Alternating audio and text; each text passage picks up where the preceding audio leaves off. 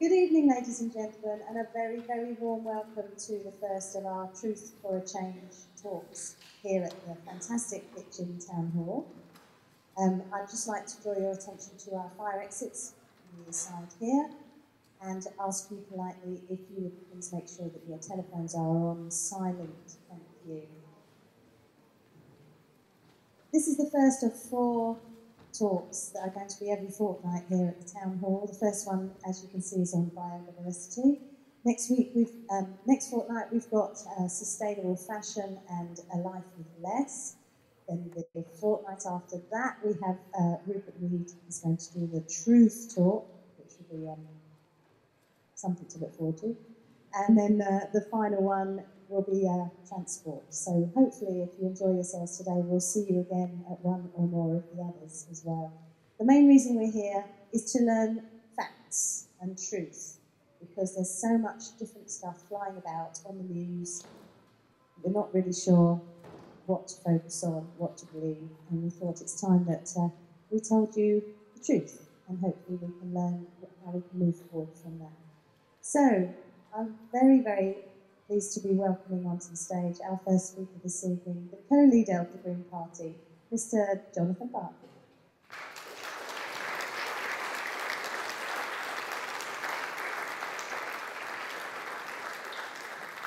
Thank you very much indeed. It's such a great pleasure. This looks like an amazing collection of talks. I think Rupert Reed will be incredibly entertaining. I thoroughly recommend coming on to hear him. I'm the warm-up act today. And it's really exciting to be here talking about biodiversity at this moment. There was a time when we talk about biodiversity, we met with raised eyebrows, but recently awareness has grown that biodiversity, which encompasses every living thing on Earth and how we interact and support each other, is fundamental to absolutely everything we're fighting for. We've seen it in the outcry against plastic polluting our oceans. Growing sense that there is no somewhere else which can endlessly absorb the waste of perpetual economic growth.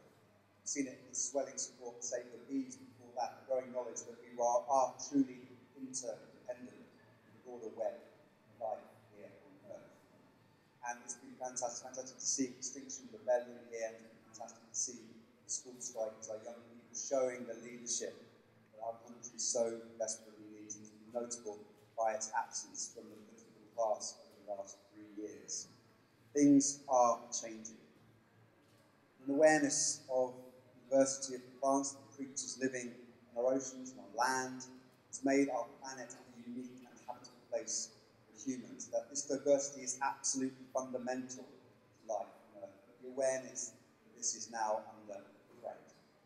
And we are understanding that the health of ecosystems on which we and other species depend is deteriorating more rapidly than ever. That we are eroding the very foundations of our economies, of our livelihoods, our food, our security, our health, and our quality of life worldwide. Right now, we are destroying the foundations of our economy faster than they can be regenerated. We are eroding the very ground that we stand on. That's why I get so furious when I see the lunacy like HS2, a white elephant bounty project set to trample its way through over 100 ancient woodlands across the UK. And for what? Shave a few minutes of the journey through Birmingham and London to try and stimulate a modicum of economic growth, to increase capacity for more consumption. Again and again and again, our natural world is sacrificed on the altar of gross domestic product, without ever asking the fundamental question who the economy is really for. But building a successful economy is not at odds with protecting our environment. It is not impossible. It is actually impossible without it. If you haven't read Kate Raworth's book, Donut Economics, get it and read it. It challenges the old industrial model. She challenges the old mechanistic industrial model and suggests a total alternative and organic model of the economy, asking that fundamental question, who the economy is for. If our planet's 4.6 billion year history was compressed into a year, my children's generation would be contained in that last fraction of the last second. 3 seconds back, Columbus set sail from America. 10 seconds back, the Roman Empire fell. Just under a minute before that is when human civilization started to kick off. That's under a minute in the whole year of planetary existence. And during that single minute is when human beings have pushed life on Earth to where it is now. Nature is in crisis. Intensive agriculture, or as George Monbiot puts it, the erasure of non-human life from the land of farming is happening so fast it's almost too hard to comprehend. Hundreds of thousands of plants and animals are being ravaged to extinction from human activity. A third of our oceans over-harvested. Africa set to lose 50% of its animal and plant species in the next 30 years. The extinction of plants and animals is irreversible. So is the damage that this poses to human life on Earth. The range of human activities, unsustainable consumption and production patterns, and the growing pressure on our natural resources due to global heating makes the loss of biodiversity an ever-increasing problem. What we need more than anything is for world leaders to wake up and put diversity at the very top of their agenda. It's not the same as climate change, but it goes hand in hand with climate breakdown. When we lose fish and plants from our oceans en masse, and when our waterways are clogged with pollution, when we concrete over green spaces, we lose vital carbon sinks. When plant diversity shrivels up due to fertilizers and intensive agriculture, and our forests become dominated by invasive species and produce less oxygen for us to breathe. Scientists say that deforestation in tropical rainforests adds more carbon dioxide to the atmosphere than the sum total of all the cars and trucks on the world's roads. And the deforestation and forest degradation together are by far the main source of national greenhouse gas emissions. Biodiversity loss can be seen in everything from the loss of hedgehogs and bees in British gardens, hedgehogs, right to forest fires engulfing the Amazon, which is home to 10% of the world's known species. It's time our environment was the lens through which we see every economic decision.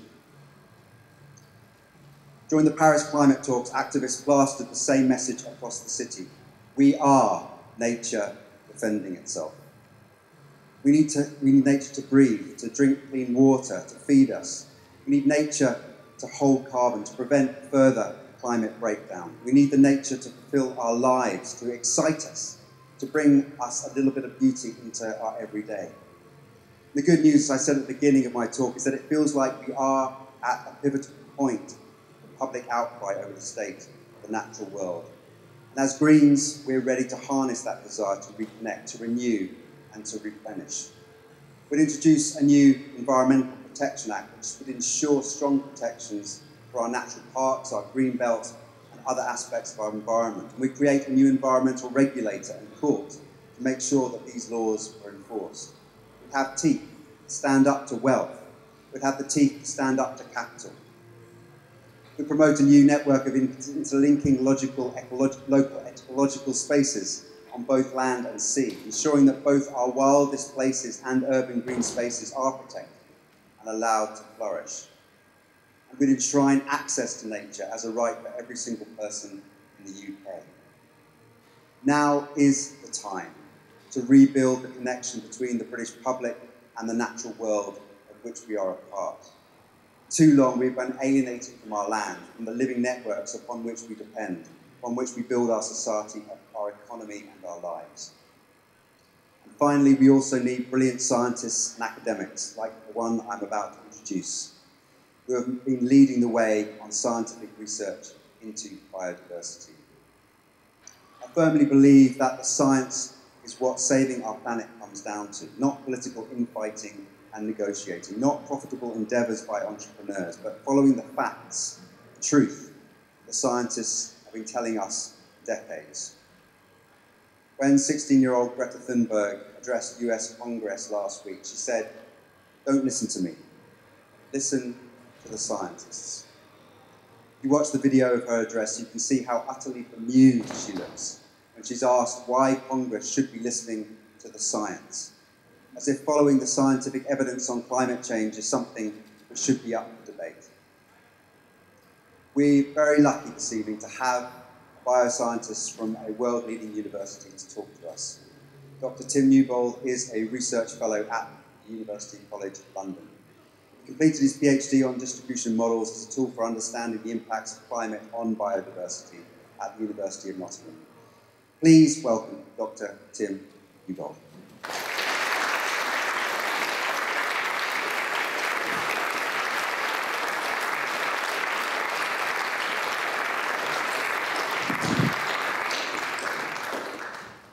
Well, if that was a warm-up act, I have to say it's a very difficult one to follow. Thank you, Jonathan. So yes, I'm Tim Newbold. I'm based at University College London, just down the train line from here. And I'm based in the Centre for Biodiversity Environment Research, where we do a lot of this research into biodiversity loss. And it's worth pointing out before I get going, really, that science is a very collaborative endeavour, and so of course everything that I talk about today is work that's been done together with a set of fabulous colleagues.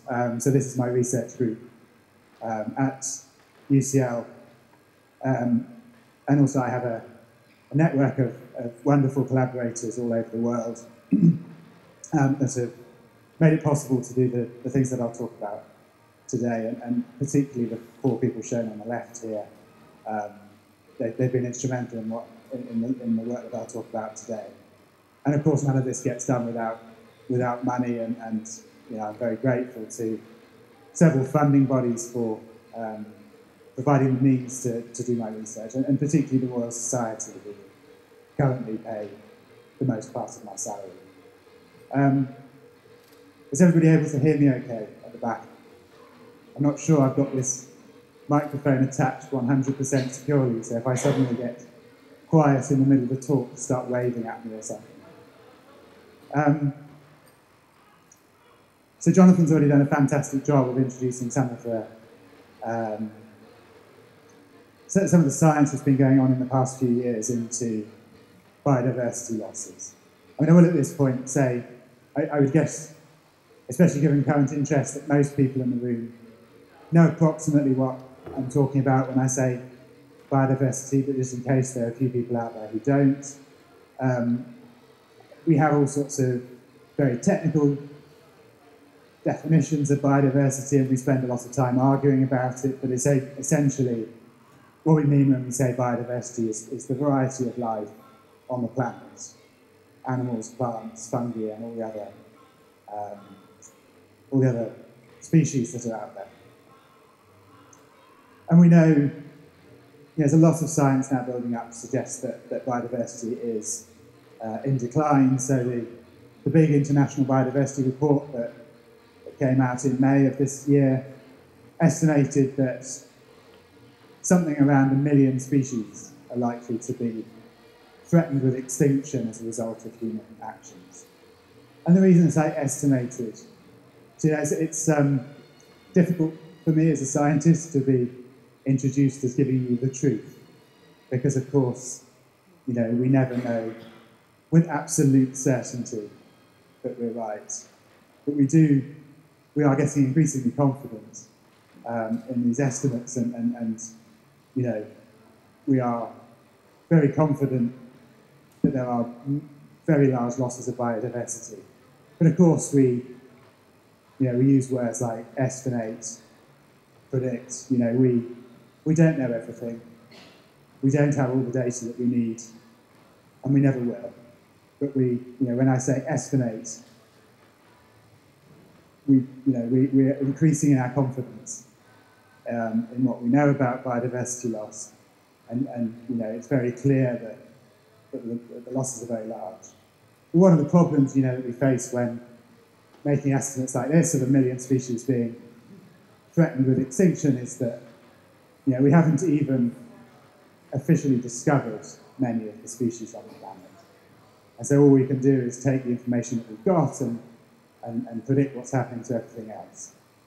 And that's, you know, when I'm using terms like estimate and predict, that's reflecting that lack of information.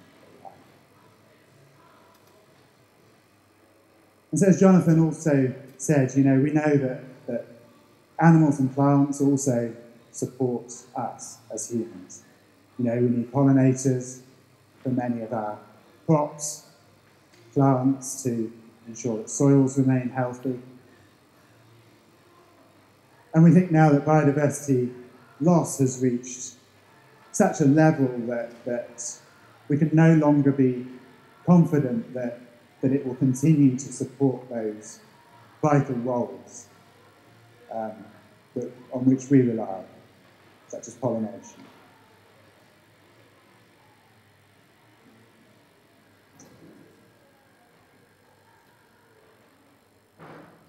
And so another figure which you may have come across, so every 2 years the WWF and the Worldwide Fund for Nature and the Zoological Society of London compiled the Living Planet report, where they assess the status of biodiversity. And the latest one that was released back in 2018, last year, you know, estimated that around 3/5 of animal populations, the animal populations have declined by around 3/5 since 1970.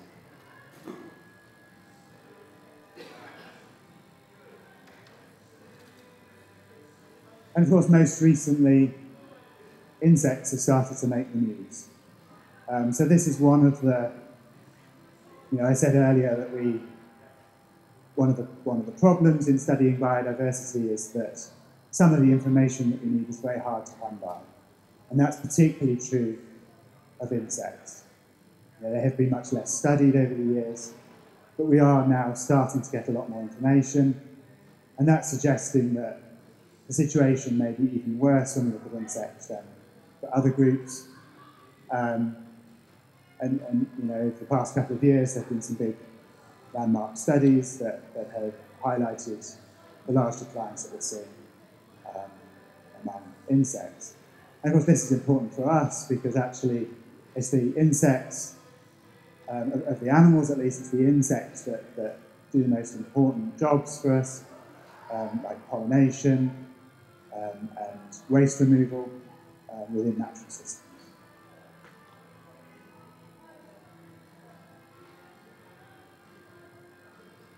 So I guess if most of you have an impression of what ecology is, you know, you would probably think of these sorts of activities, being out in the fields, catching birds, or moths, or looking at the plants.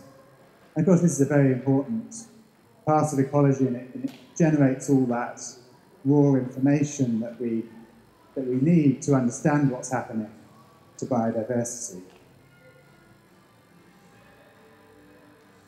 But there's another branch of ecology, and the bit to which I belong, which is much more nerdy. I spend most of my time sat behind a computer, sometimes using these sorts of facilities that we have at UCL, but gathering together all of that information and putting it into computers and trying to build up a picture of what's happening across the whole world.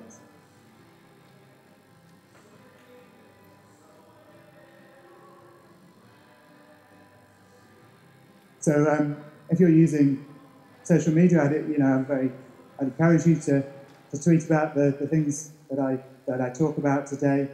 But I will say that some of this is still work in progress. It hasn't been published yet, and our scientific journals get very upset if we steal their thunder. And so I would ask, if you see this tweeting symbol, please don't share that information, because it's part of papers that are still being written and will hopefully soon be published.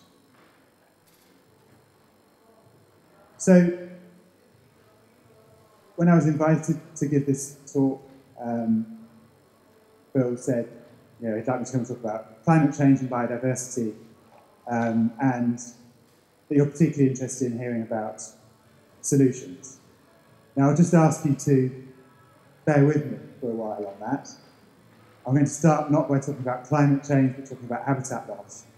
And I will at the end come back to solutions. But firstly, I'm going to talk a little bit more about some of the science that we've been doing that highlights the problem and then eventually leads us towards an understanding of what some of the solutions might be.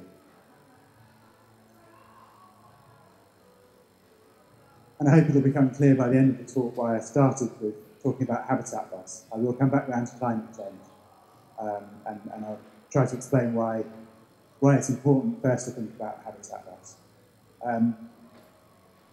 So at the moment, habitat loss is causing the biggest declines in biodiversity. Jonathan already actually mentioned this in his introductory remarks.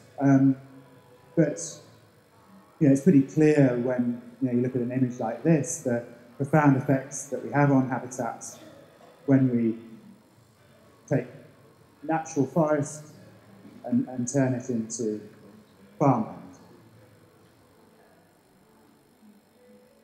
And if we look at a map of the world, not sure actually the colours are coming out very well, but hopefully you can see the sort of green areas, which is where natural habitat is remaining. The yellowy areas are those that we use for farming, and then you probably can't see these, but there are some pink dots around which are the urban centres. And what you can see is that a very large amount of the world's land surface is used up for human farming, and it's around a half currently.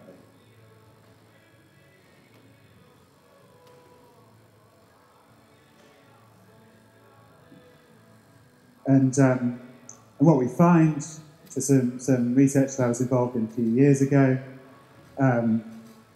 gathering together all of the information that we could from all around the world on what happens if we turn natural habitats, forests, grasslands, into farmland.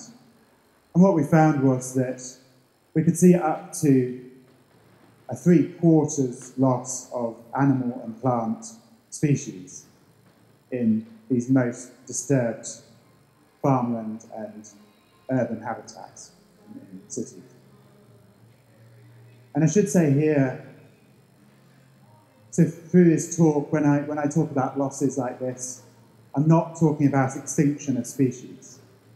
Sometimes, so what I'm talking about is, if you go to this place, this farmland, then we might see 3/4 of the animals and plants that were there are no longer there.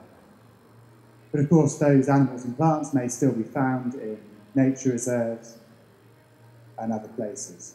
And commonly these two things get muddled up, and it's been a particular problem in the debate around insect declines, because sometimes people are taking these sorts of figures to mean global extinctions, which they're not. But they are important because they're the first step on the road towards extinction of species. So it's not to say that we don't have a problem, but just that we need to be careful in that these numbers are not the same as global extinctions.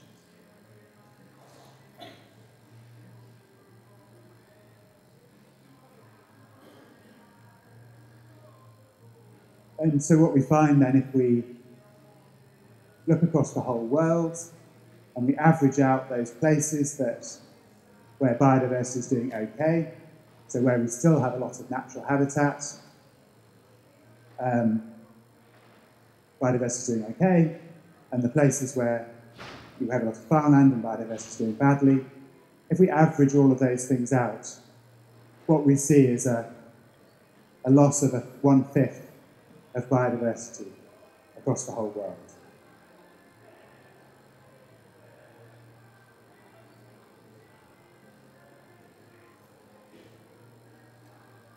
But one thing that's clear is that not all animals and plants do badly. Of course, you know, you go to any city or farmland, you know, if you go into farmland out around here in East Anglia, I live in some just up the road in Cambridgeshire, you know, there are hundreds of pigeons and rats. And you might have noticed as well, you know, that there are a lot of green woodpeckers around now. They're doing very well. And so something that we're very interested in is what it is about these animals and plants that makes them do very well, and you know, which ones do very well and which ones do badly. And so something that we looked at last year was to look at all of these animals and plants that are found in all over the world or over very large parts of the world, and to take animals and plants that are found in very small areas. So this is a gecko that's found in a couple of tiny little patches in Madagascar. And to see whether, you know, these sorts of things are faring better than these. And that's exactly, you know, what we found. So all of the animals and plants that are found in small areas, you know, they're going down by around a half on average. And these sorts of animals and plants that are found all over the place, they tend to be doing very well. And they're going up by about a half. And this is a little bit like, you know, what you see with our high streets, so, you know, small shops. Unique local shops are being replaced by large chains. They said the same things with banks. You know, a lot of the world's money is now dominated by a few large banks. And this is important. You know, in the same way that, you know, in the financial crisis, the shocks rippled through the system much quicker because everything is within a few large banks. You know, we know that the same thing happens in natural systems. But if we have lots of these sorts of things that are found everywhere, that the shocks ripple through the system much more quickly than in the natural state when we have lots of these sort of unique animals and plants.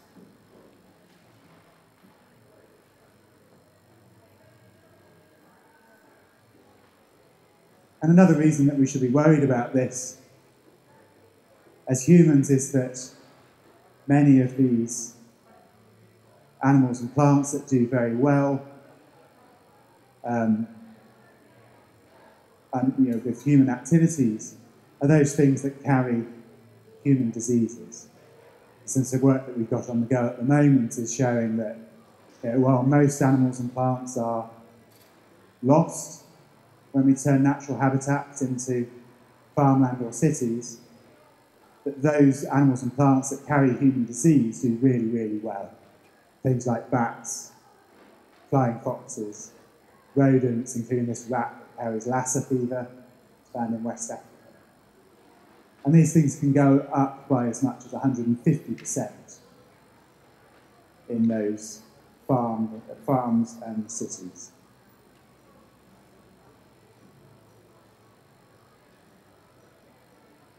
So, you know, habitat loss currently is having the biggest effect on biodiversity.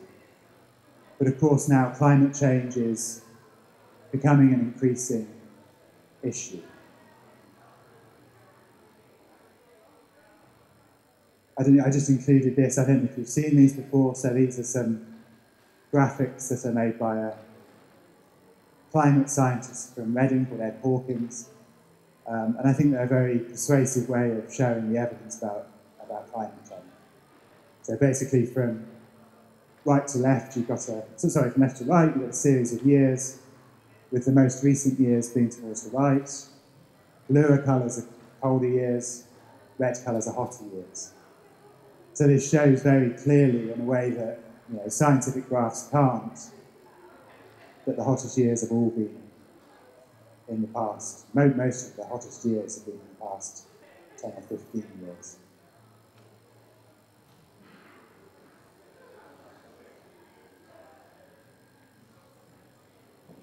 Does anyone have any idea what this is?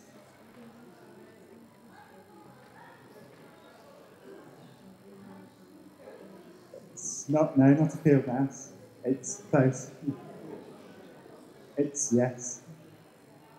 So this is the Bramble K mosaic-tailed rat. And I guess from your reaction that that doesn't mean anything to you. So this is the first mammal that has been driven to extinction by climate change. So it was found on this tiny speck of land called Bramble Cay, which is just off the Great Barrier Reef off Australia. And as a result of climate change and the consequent sea level rise, the habitat was lost and it went extinct.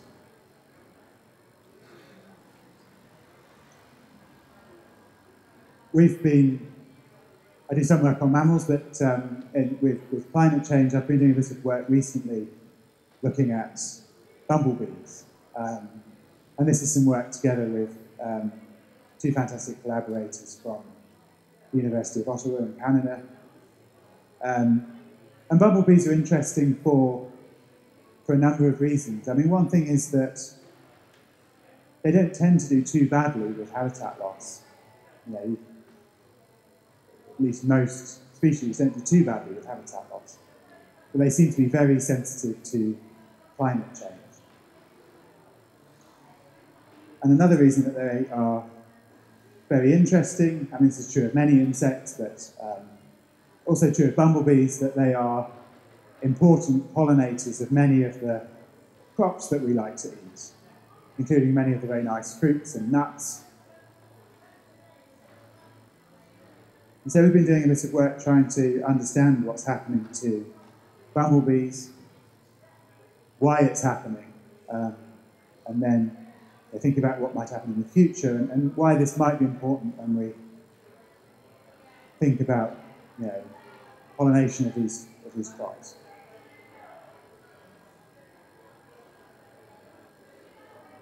And so what we're finding so far is that over the last 100 or so years, since the beginning of the 20th century, bumblebees have declined as a result just of climate change. So we're trying to sort of tease apart effects of habitat, climate change. And I'll come back to that in a minute. But as a result of just climate change, we think bumblebees have gone down by around 4% across Europe over the past 100 years. Which, you know, that maybe doesn't sound like a lot. I will come back to that. You know, but it's worth remembering that so far we've experienced a relatively small amount of climate change. And, you know, we're already seeing these sorts of declines.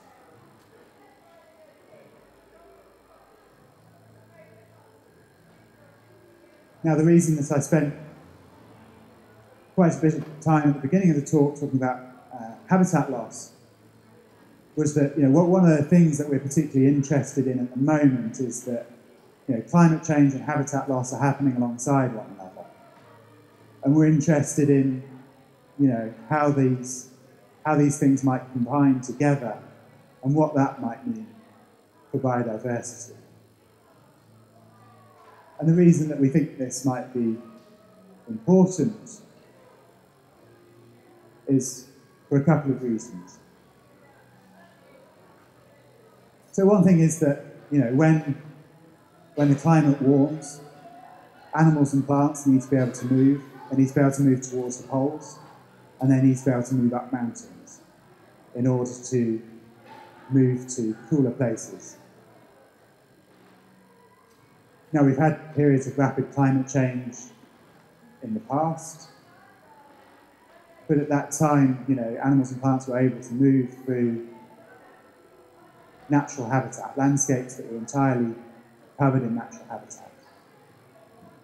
The problem that we have now with current climate change is that we've chopped down a lot of that natural habitat.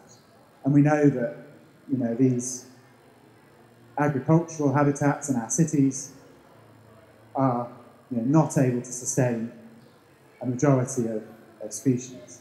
So this creates a problem for animals and plants to be able to move with climate change.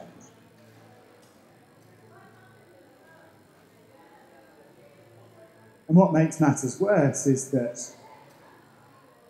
those places with farms and cities are hotter and drier than natural habitats.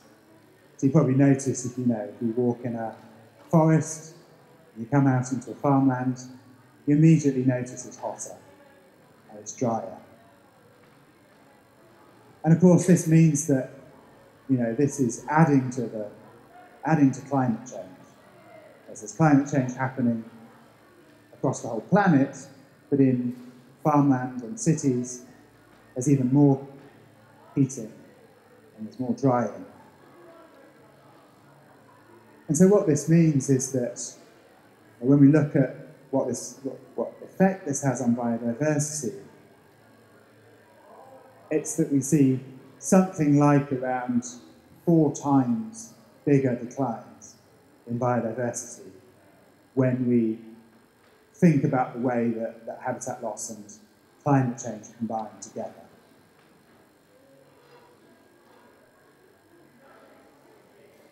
So what we find now for bumblebees is that over those past 100 or so years, that now habitat loss and climate change together have been responsible for around 16% decline in bumblebees. And we think that probably things are worse than that. In fact, the data suggests that things are worse than that. And one of the reasons is that in coming up with these numbers, we're not taking into account pesticides, herbicides, fertilizers, and other sorts of intensification of agriculture.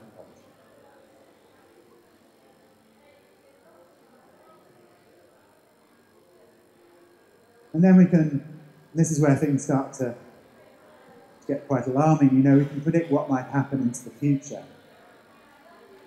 As we're expecting more habitat loss to happen, and particularly we're expecting a lot more climate change to happen. And so what we find now is that if we carry on as we are,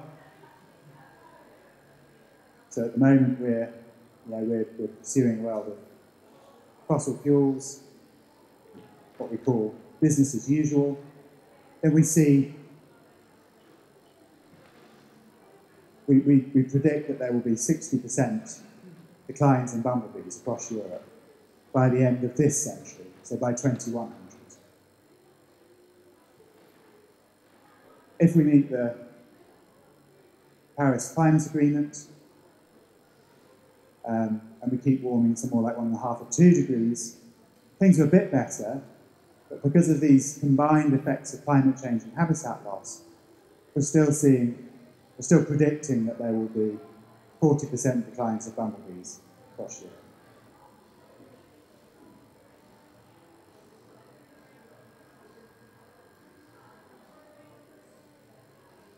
And where these losses will be felt is quite different depending where in Europe. So places towards the north do a bit better, because if bumblebees are able to move through those habitats, then they'll reach the northern areas, and those may do okay. May even actually gain a few bumblebees. But in the south, we're predicting very large declines, even complete losses in some places.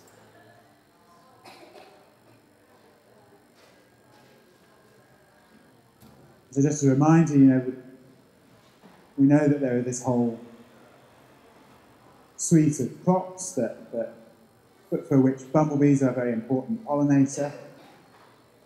And of course, if you look around some of these crops, one thing that's apparent is that many of them are grown in southern Europe and the Mediterranean region, which is exactly where we're predicting those largest losses of bumblebee species.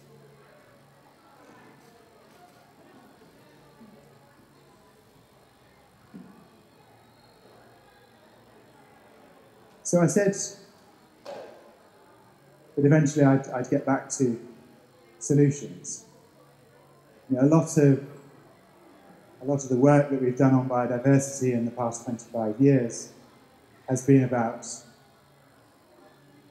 either about looking at what's happened, documenting the losses that we've seen, or more recently, when we've been trying to make predictions, it's been along the lines of, you know, if this happens, then this is what will happen to biodiversity. So, you know, if we carry on our business as usual trajectory, fossil fuel development, this might happen. You know, if we stick to the Paris Climate Agreement, then it might be better, this might happen.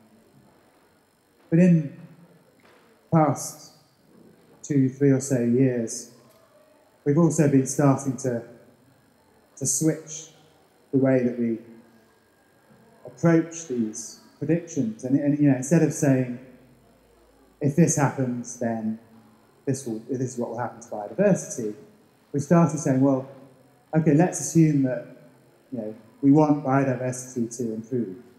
This is the future that we want to achieve for biodiversity.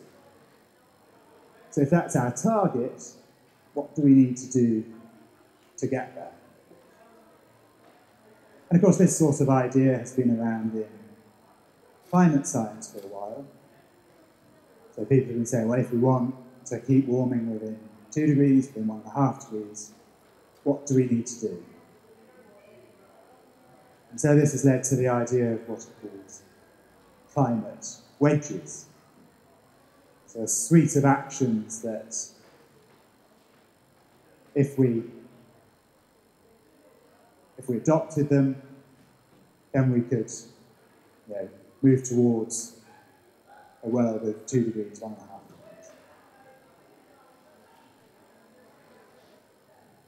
degrees. You know, things around technology, preservation of natural habitats, and Jonathan mentioned that loss of habitats is a massive source of carbon emissions, and behavioural changes, such as dietary changes.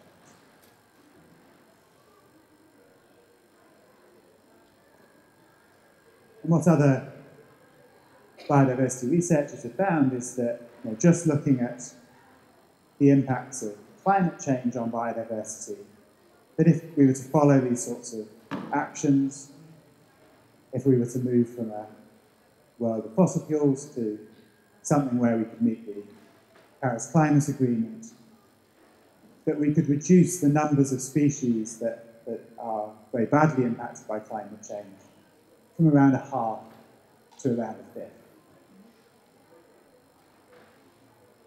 And we started to think about doing the same sort of thing for habitat loss. So there's some new work that's being commissioned by the World Wildlife Fund to try and come up with a similar approach to biodiversity loss, to say, well, okay, if we want to reverse biodiversity declines, what do we need to do? What are the biodiversity wedges? And of course, many of these are very similar to those things that will help with climate change, protecting natural habitats, farming in a better way, changing people's diets, because we're reducing food waste. And so what we've found with that work is that actually if we were to put into place a suite of actions, so preserving natural habitats, changing people's diets, farming more efficiently, that we could actually reverse biodiversity declines because of habitat loss.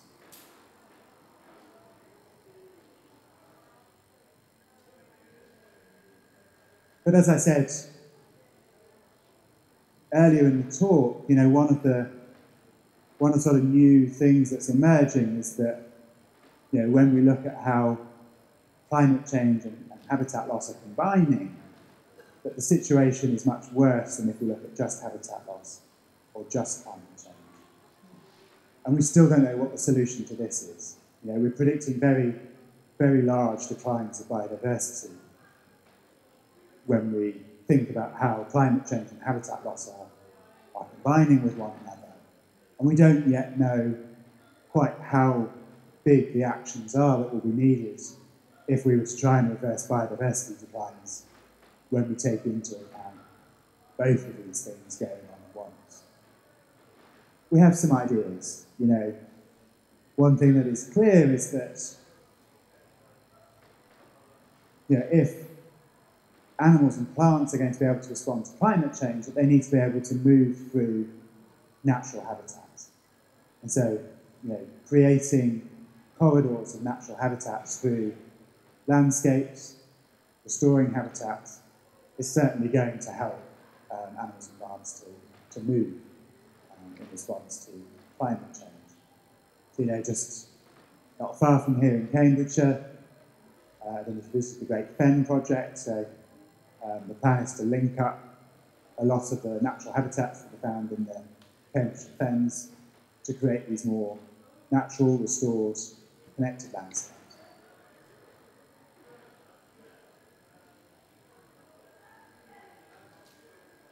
So, just really to finish then and returning to this Bramble Cave mosaic-tailed rat, but, you know, we're making better and better predictions about what's going to happen to biodiversity. You know, we know that the effects of habitat loss alone are having a very large impact. The effects of climate change, you know, it's already been seen in the extinction of species like this rat. And of course many, you know, I said at the beginning, so coming back to this problem of data, of information, you know, there are many, many species, you know, we haven't even discovered them and they're probably going extinct. And we're particularly concerned now, you know, that habitat loss and climate change are combining together to have even greater effects. You know, really now we're thinking about, you know, how do we're starting to come up with solutions to try and reduce climate change, reduce habitat loss. I guess we're still, you know, we're still trying to work out what the solutions are to try and deal with both things together. Certainly, you know, there's going to be big actions that are needed, you know, to avoid many more extinctions of animals and plants like this one.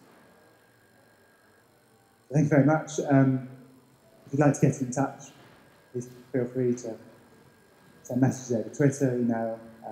This is my website. Thank you.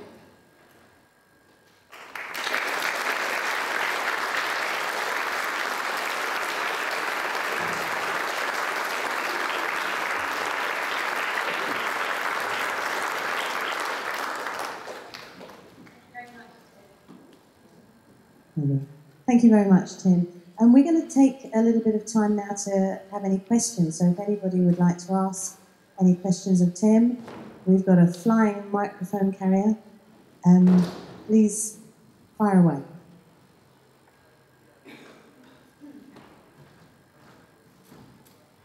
Tim, thank you for the talk. We read a lot about the effect of climate change on the human population, certain temperatures involved, certain percentages of human diet. But how real in those scenarios would be interconnected species collapse, so that we see collapse of complete biosystems? And what sort of effects would that actually have on, you know, the planet, ecology, and human species? That's a very good question. Our ability to answer that question very precisely is, you know, we still don't know. But certainly the indications are that, you know, if you lose enough species, then you can get these sorts of collapses. And the predictions that we make for climate change are for very large losses of species. So taking those two things together, it certainly seems likely that collapse becomes a very real possibility. But we still don't have enough information to know with certainty what will happen. But I mean, that makes it, you know, more important to act to try and prevent these things. We simply don't know, but the indications are good. Hi Tim, you said that more efficient farming would help with Sloan Biodiversity Boss. Could you expand on what you mean by more efficient farming? Yes, so there are a couple of sides to that, and the evidence is still not clear on which one is the best. So there are two ways that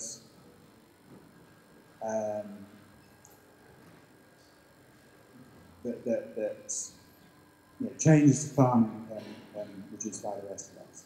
So one is that we have higher yielding farms over a smaller area, and there is growing evidence that for many animals and plants, that's a good thing, because it means that we can preserve more natural habitats for those animals and plants to live in. The problem with that is that as I've said, we need a lot of animals and plants in order to pollinate, to keep ecosystems healthy. And so there's a lot of interest at the moment and ideas around sustainable intensification. So trying to improve yields, but doing it in a way that also preserves biodiversity. And there are many ways that can be done in mixed cropping, keeping patches of natural habitat. Thank you for your talk. In England, what kind of species do you see being diminished? Can you give us some ideas of what is going down, besides bumblebees? Yes, so bumblebees, certainly. Many butterflies, not all. More moths, actually. So moths seem to be doing particularly badly. And because we've lost a lot of our large mammals historically.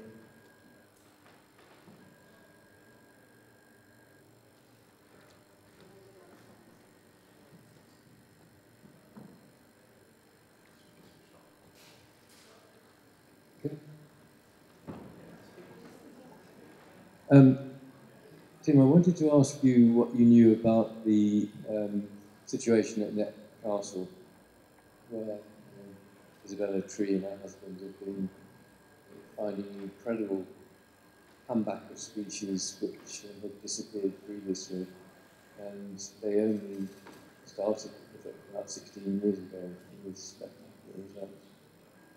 Yes, I haven't visited yet. I would love to.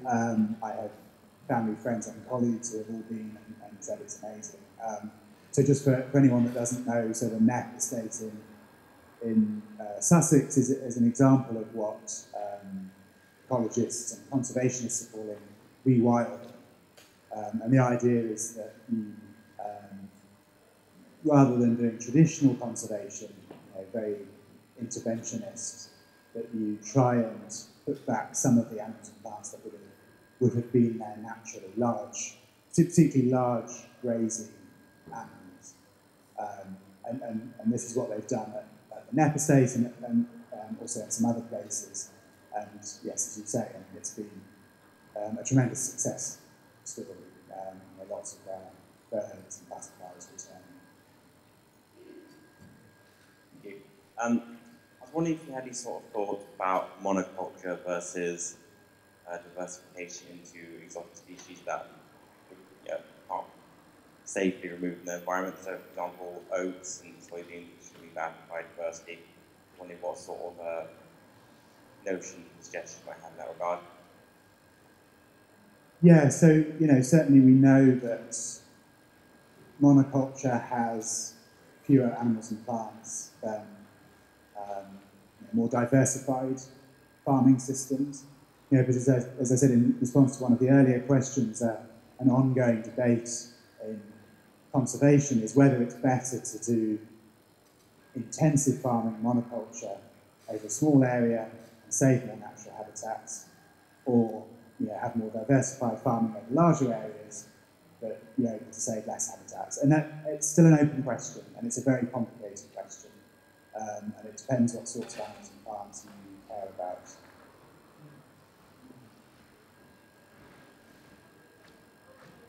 You didn't mention anything about gardening.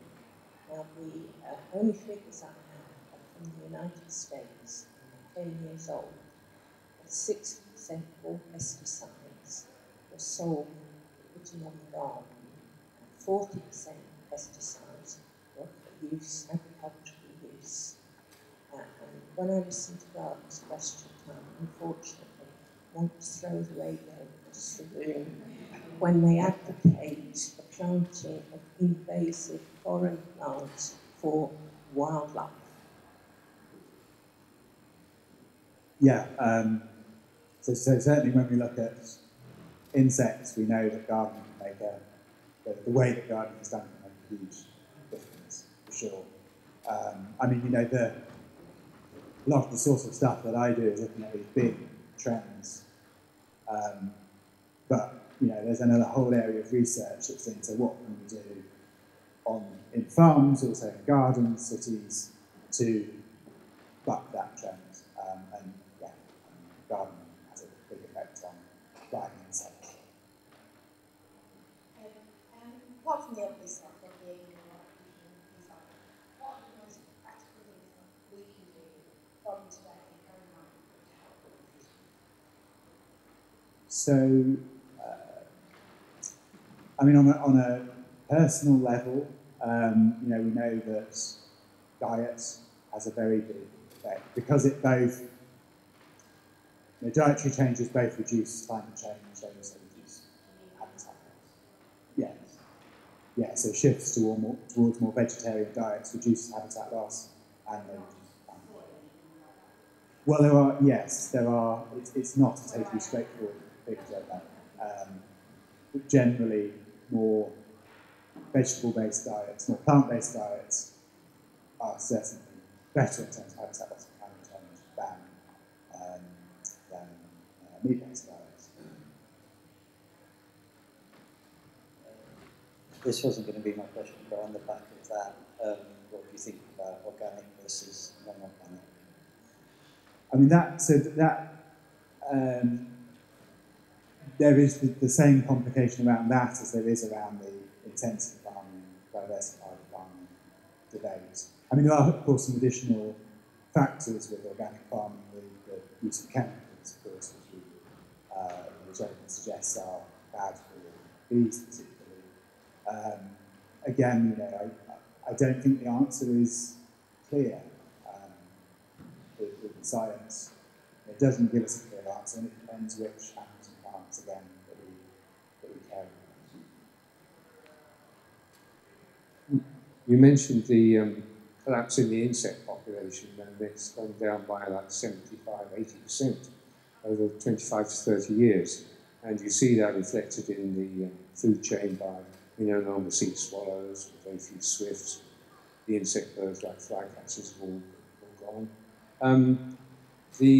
One of the drivers there were the neonicotinoids and systemic insecticides, which the EU finally heavily restricted about 2 years ago. Is anyone looking for any bounce back? And if they are looking for any bounce back, what's your feeling as an ecologist of how quickly that might occur, or whether it's going to be a really long process, which is very difficult to actually differentiate from natural variation? I'm not aware yet that anybody has shown an increase following the ban of neonicotinoids. But, I mean, you know, insect populations are resilient. You know, my prediction would be that they could bounce back and that given the right circumstances, it wouldn't take long. But of course, you know, we also know that all these other factors are going on. You know, we know that flying insects are very sensitive to climate change.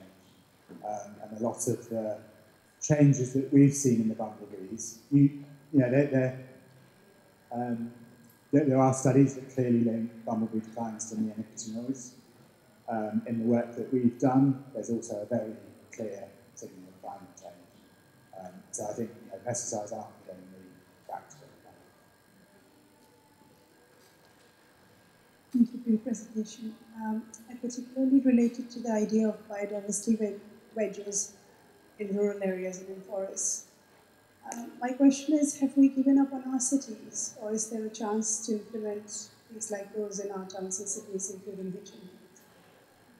No, we haven't given up on cities. I mean, I have colleagues who work only on cities and particularly in London, thinking about ways to design better cities.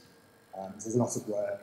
So UCL are just opening a campus out near the old Olympic Park, and as part of that redevelopment, they've actually been designing nature reserves, designing places that are specifically targeted at improving biodiversity. So yes, it can make a big difference. I mean, there are these big trends in habitat loss and climate change that are a major challenge, and solving them is, it's very difficult, and the solutions aren't obvious yet. But there are many things that can be done at a local level that improve that situation. I think things that we've already talked about around better gardening, better cities. Why do big mammals tend to be more affected than small insects? That's a very good question. They are certainly more affected by some things, and one of the main reasons that we think that is true is that they breed much more slowly. It's a lot longer to produce a mammal than it does to produce an insect. But we have what's becoming clear though is that, as I've said, that climate change has a very big effect on flying insects, and I think that's still something that we're only really coming to understand now, because insects have been so little studied compared with mammals. But yeah, there are many reasons why we know that large mammals are particularly affected by certain things, particularly habitat loss. We only have time for 2 more questions. This gentleman has been waiting for a while. You've said several times, it depends which plants and animals you care about. So, which plants and animals should we care about? That could probably take me a couple of years to answer. I mean, I at heart, I'm an entomologist. I love to be able to study insects when I can. I mean, guessing, as I've said several times, getting data is very, very difficult for insects. But we know that insects are fundamental.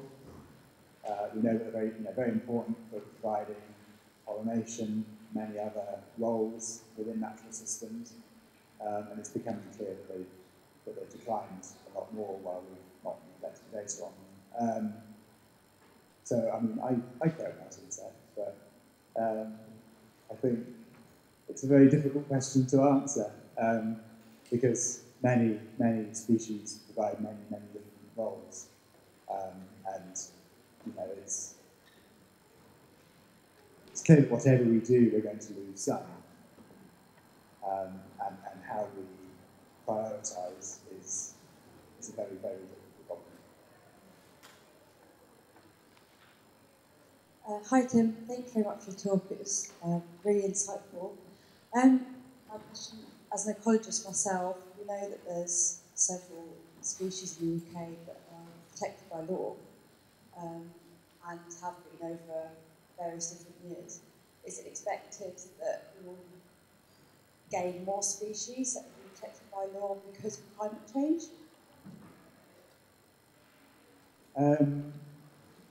That's a good question. I guess I don't think I can answer it, because there are several factors that lead to species being protected. I mean, I guess one would hope that declines with climate change will lead to more species being protected. Whether that happens is a matter also for governments to decide. I don't think I know the answer. Well, I'd like to say a huge thank you, Tim, for an amazing presentation. And I'm sure you'd like to join me in saying thank you one more time.